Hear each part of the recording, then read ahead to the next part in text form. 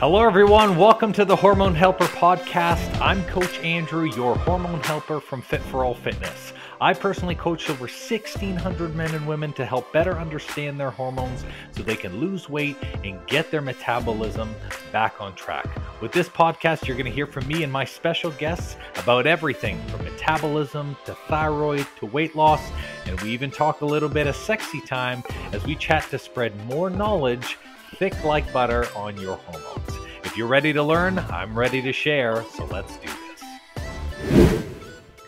Hello everyone, welcome back to the Hormone Helper, and today we're going to chat about women's health and put together a little guide of specific things that normally go wrong with women's hormones. So that way you know what to look for if you're a lady. Now for the guys listening, don't tune out because maybe the missus, a friend, your mom or sister, they might be struggling too, and it's good to kind of know what's going on so then maybe you can help point them in the right direction in case they are experiencing certain symptoms too. So for this podcast, I'm not going to talk about all the symptoms because there are a ton, and I'll do a separate video on symptoms themselves. Instead, we're going to chat about the three main hormones that shift off in a woman's hormone panel. So 3 hormones that woman needs to pay attention to, and they are as follows: estrogen, cortisol, and your thyroid hormone. So estrogen, cortisol, and thyroid. Why are those a big deal from a woman's perspective, and what is it that they have to look for? Well, women's hormones and men's hormones are completely different, and that's because female hormones cycle. They cycle every 28 to 31 days, as well as females go through premenopause, they go through menopause state, and then they go through postmenopause. So during each area, or I should say each time in their life, hormones change for a specific reason, as well as the fact that they're shifting every 28 to 31, 32-ish days for their fertility cycle. There's a lot of change that happens in the female hormone panel. So all of the hormones are made in the identical fashion as they would for a male, but females require a certain amount, of course, because fertility. If you need to carry a baby, the body always has to prep and prepare for that, as well too as the body needs to anticipate having a higher amount of estrogen because females are estrogen dominant, unlike men who are testosterone dominant. So let's go through these 3 individual areas, and then I'm going to explain why these areas are things that you have to take a look at. So number 1, let's take a look at the role of estrogen. So estrogen effects. This is really for your period and your cycle control, and this is also for your libido and your ability to, of course, get pregnant and have children. So a couple estrogen effects. 1, builds up the uterine lining. It increases body fat, and that's supposed to be storage for you to have children. It helps reduce depression and helps with headaches and migraines. It helps mitigate and manage your thyroid hormone because your fat storage hormone is your energy hormone. It helps decrease blood clotting. It helps increase libido. It helps with your blood sugar control, and it helps reduce the risk of any of your endometrial cancers or your breast cancer. So essentially, what estrogen is responsible for is the fat storage and the energy maintenance within the body. Now, for cortisol, cortisol acts as everyone's stress hormone. But for women especially, it's all about making sure that they have energy management for the purposes of fertility. So it's about being able to create a child, have the hormones for 2, and then after that child leaves, you're supposed to have hormones for 1 again. Ideally, that's the whole purpose of why females are estrogen dominant and why cortisol tends to take a back seat. For men, it's actually the opposite case. Essentially, cortisol is higher and estrogen takes a back seat. So estrogen and cortisol tend to talk to each other. One of them is the energy usage, and the other one is the energy storage hormone. So with both of them together, the idea is they are keeping the female body in a peak or optimal range to actually allow them to have kids. Ideally, if your estrogen level is stable and your cortisol level is stable, having children is no issue, your body fat is under control, you're able to gain the weight needed to support a second human being inside you, and then that human being gets to leave, and then the weight comes off. So those are the 2 main hormones that a female is always looking through all the time. Now, your estrogen essentially cycles through the every 28 to 32 days.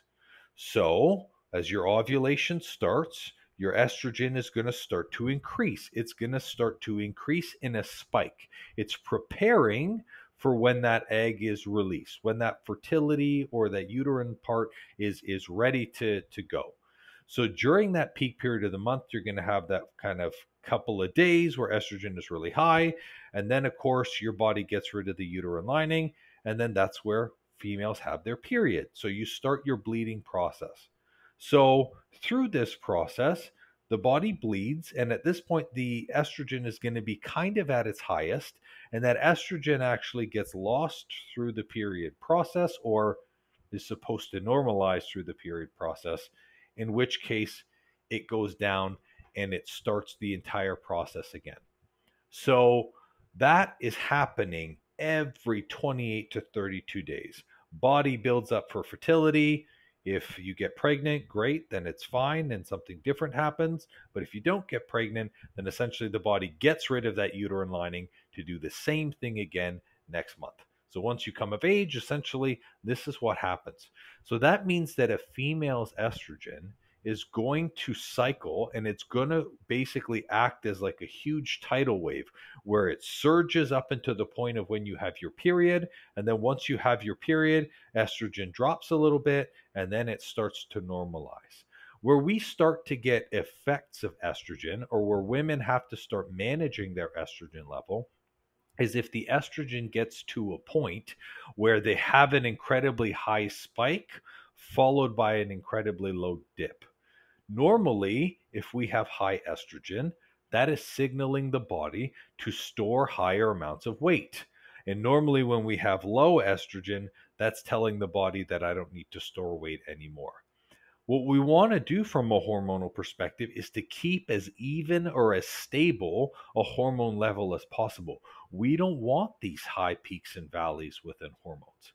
So ideally, even if someone is going through their period cycle, we don't want giant spikes, because the higher the spike, the lower the crash. And the distance between that spike and that crash, that's what you're going to feel.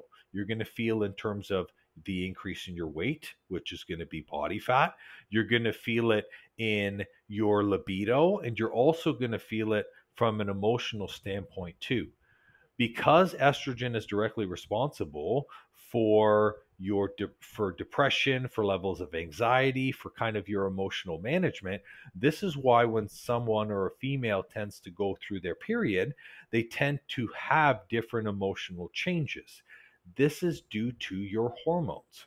So the more stable that peak, the more stable your energy level and your emotional level is. And that is a good thing. That's what you want. Stability every 28 to 32 days, because then your cortisol doesn't have to do work. Now, let's say you're having these really high peaks each and every month. Well, the higher the peak, the lower the crash. And if your estrogen crashes, it sends a signal to your cortisol, which is the energy usage hormone.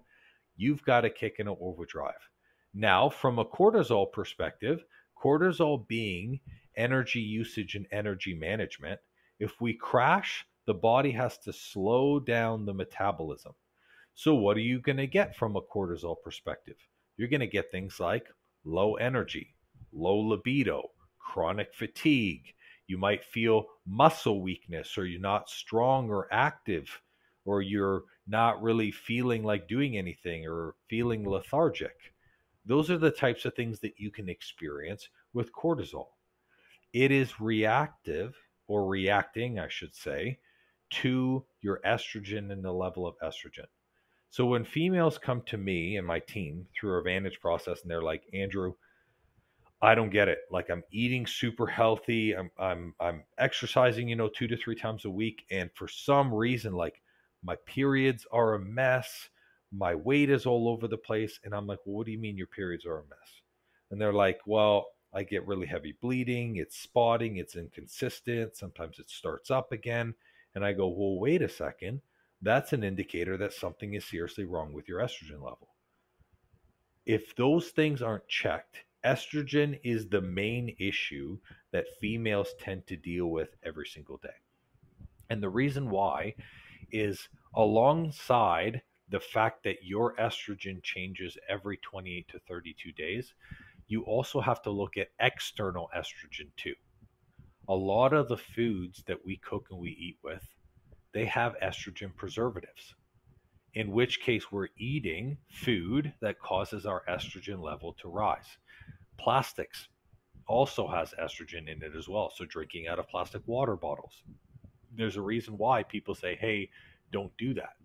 Chemically, you are ingesting those chemicals and it is affecting your hormone panel. Not immediately, but over time. 3 to 6 months of a plastic water bottle use can cause a 2 to 3% spike in a hormone change for estrogen.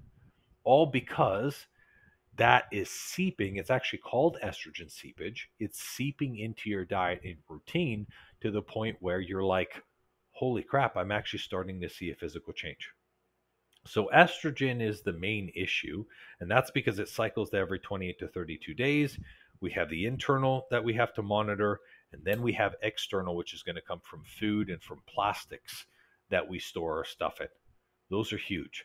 Secondary is then followed up by cortisol, and it's normally reacting. It's reacting to estrogen or it's reacting to stress.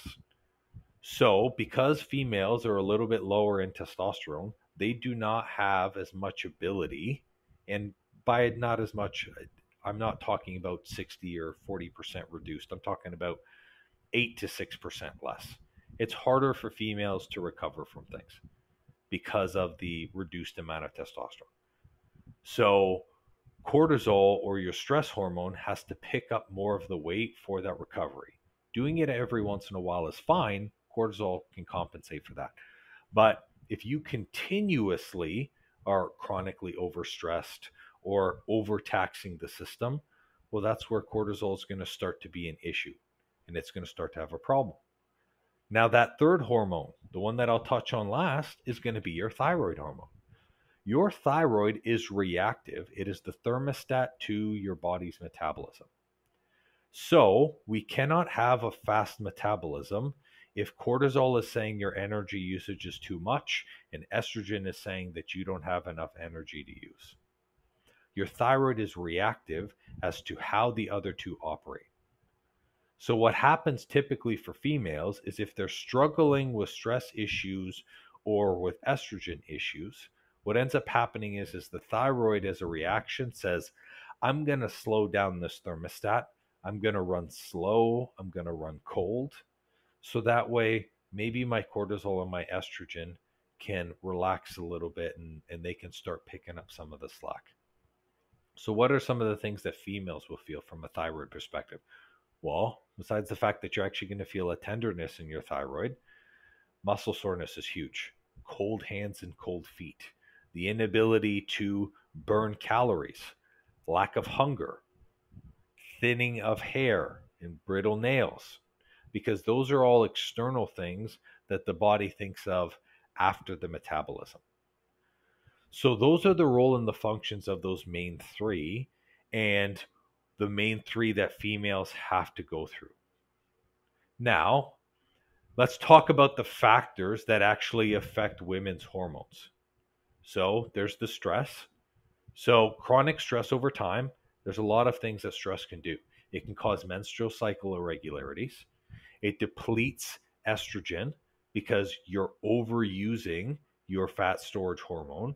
And it can actually make PMS 10 times worse.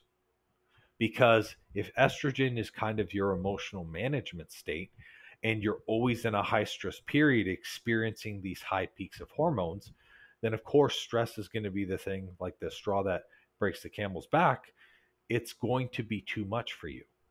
And then you're going to experience these high levels of symptoms and you're going to be really, really frustrated with that.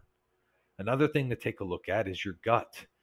Gut health is huge. And impaired gut health function, or holy cow, impaired gut function can actually lead to excess estrogen levels because your stomach is what digests and what gets rid of estrogen through the system. So if we have too much estrogen buildup, those estrogen hormones, they seep in and they sit in the stomach lining and they prevent you from digesting your food. So chronic bloating, IBS issues, stomach cramps, heavy or spotted periods, undigested stool, heavy levels of constipation, passing stool like one time a day. All of those things are a result due to impaired gut function, and it's caused by these hormones being out of whack. So it's not the stuff that you're eating. The worst thing, this is totally off topic, but kind of on topic. The worst thing that you can do is get a food insensitivity test or food sensitivity test. That's what it is. The problem with a food sensitivity test is it's making the assumption that your stomach is 100% fine. So then it puts certain enzymes into your stomach, and when it doesn't digest it, it says, hey, you should not eat this food.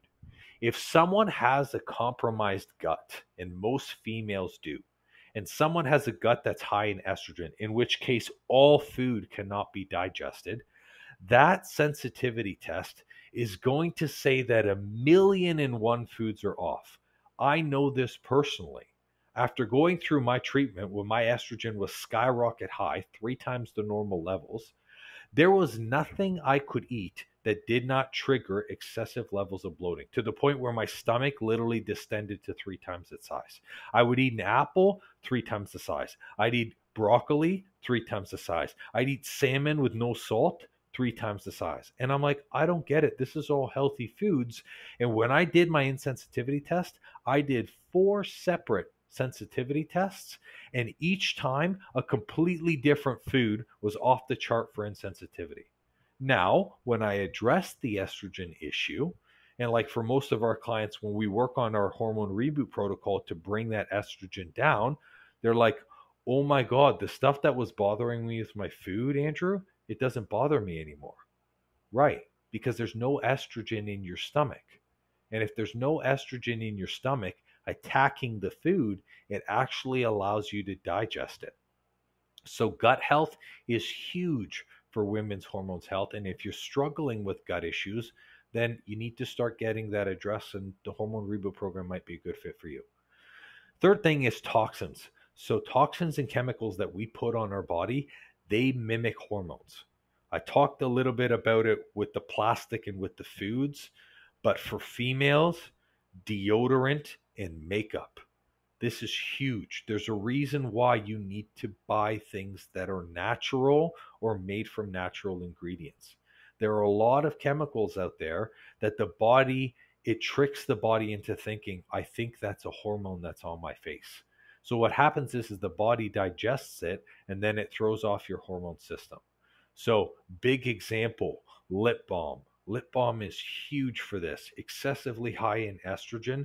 Don't put things on your lips, because your lips is right in line with your saliva gland, and your saliva is how you digest and absorb stuff.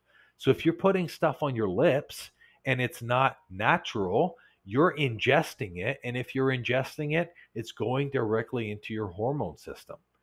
These are the 3 main factors that affect women and their hormones. And the toxins, that is something that a lot of women don't take into account. If you think about it, if your deodorant has a chemical, you put it on twice a day, or someone like me 3 times a day, because you're paranoid of smelling. Or, for example, makeup. Females who wear makeup on their face for 6 to 8 hours at a time, and you're allowing 8 hours worth of hormones and chemicals to be absorbed into your skin. You're going to intake a portion of that. And you have to be prepared that that's going to affect your hormones. And people think, so what am I going to do? Just not wear makeup? No, there's a ton of great natural products. Unfortunately, I don't know of those natural ones, but you know what? I'm going to do some research. You know what? Neora actually has a phenomenal brand and product line. Again, we're not affiliated with them, but I do know someone who uses a ton of Neora products, and I've seen their stuff, and it's been pretty phenomenal. So I'll drop a link for you guys to check them out there. But essentially, there are a ton of products that are really, really great for you to be able to put on your skin, Same thing with lotions that help your skin that don't absorb and be able to pull that through. Now, ultimately, when it comes to keeping these three hormones in line, the estrogen, the cortisol, and the thyroid, people will say, well, okay, so I understand what the issues are. What exactly can I do about this? Well, the majority of estrogen issues, they result in stomach issues. So what you need to do is you need to start managing your gut health. Start limiting the plastics and start eating foods that are better to help break down estrogen. So what are those foods? Foods with zinc, foods with magnesium, and foods with iron. So zinc, magnesium, and iron. So any type of seed or nut, cashews, almonds, nut butters, any high level fat, avocado, fish. I should have probably had a list prior to this, but I thought that I could come up with more foods. Brazil nuts. So any high level fat food or any nut or seed tends to have high levels of zinc and magnesium. And the iron is going to be either from lean red meats or you're going to have to take it as a supplement. Some females need to take it from a supplement form. A couple of our clients have to. But with that, at least it's going to cover those three. What those three nutrients do from an estrogen perspective is they help bind to estrogen and make sure that the estrogen cannot be used by the body. So if you think of like your body has a parking lot and the parking lot's got like 50 spaces and each space is reserved for an estrogen cell. We want to have cars being able to park all the time. We don't want parking to be full because then it's going to start, those estrogen cells are going to park in other parts of the body. That's going to make you gain fat in other parts of the body. We want to have enough spaces for estrogen to sit there, but if the spots are full, we want to be able to say, don't make any more estrogen. So what happens is zinc, magnesium, and iron act as a placeholder. So think of it like they put a cone on the spot and they're like, it's reserved for estrogen. So any additional estrogen that comes in, it goes, oh, that spot's already taken. I guess I can't park here. I've got to leave. And if they leave, then it leaves the system. So with those three nutrients, you're able to basically mitigate and change how much estrogen your body is using. Now, to change how much estrogen your body's making, you have to look at someone's hormone cycle. Through this, you have to look at what stage of life they are. And I haven't talked about this yet, but it's really, really relevant for the Guide to Women's Hormones. Being pre and postnatal changes your hormone level. Also being pre or post menopause changes your hormone level. For pre and postnatal, for prenatal, your estrogen is always trying to increase for the purpose of having kids. When you're postnatal, the body's trying to minimize the estrogen to get rid of that there. So with both of those, you need to take a look at someone's, I guess, journey in life or position in life, what exactly they're experiencing, because that's going to determine how much estrogen is in their body and where it leaves. Now, for your pre and post menopause cycle, pre-menopause, the estrogen is starting to significantly increase. When you are in a menopausal state, regardless of how long that lasts, for 2 years, for 4 years, for however long that lasts, it's different for every woman, your estrogen is going to be at its highest level possible, meaning you're going to have to do all of these things to lower your estrogen profile. Once you go through that menopause state, your estrogen drops down to about 10 to 20% of its normal level, and it stays like that. So women who often go through menopause start to experience weight issues and metabolic issues simply because estrogen is higher, and that means that they're going to have to continue to store fat. Now, of course, you can do something about that. During the process, just as I talk about having these high peaks and these low valleys, we can change up your hormone process to be a steady, slight curve. Not too much of a change through menopause and not too much of a change through your ovulation cycle. With that, it allows you to be stable. So, nutrition, big part. Now, exercise. Exercise is really, really important. Exercise essentially reduces estrogen by using the weight, and it reduces cortisol. So with both of those, it helps regular menstruation. It's really, really important that you exercise and you do strength training at least 2 to 3 times a week. If you're afraid to lift weights, don't worry, you're not going to become some block human being.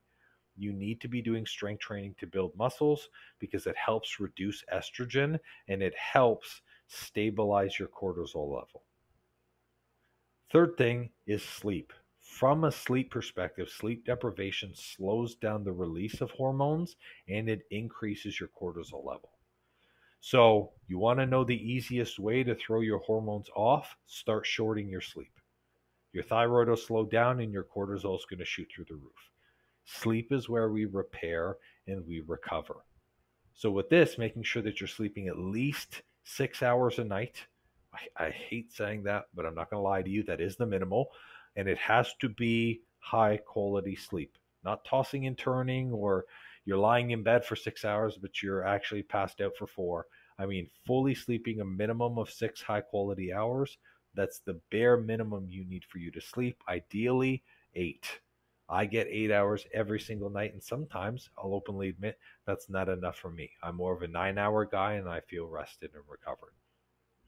So that is essentially the things that we need to start taking a look at. Here's the things that I want you to look out for. So ladies, pay attention. Guys, also pay attention.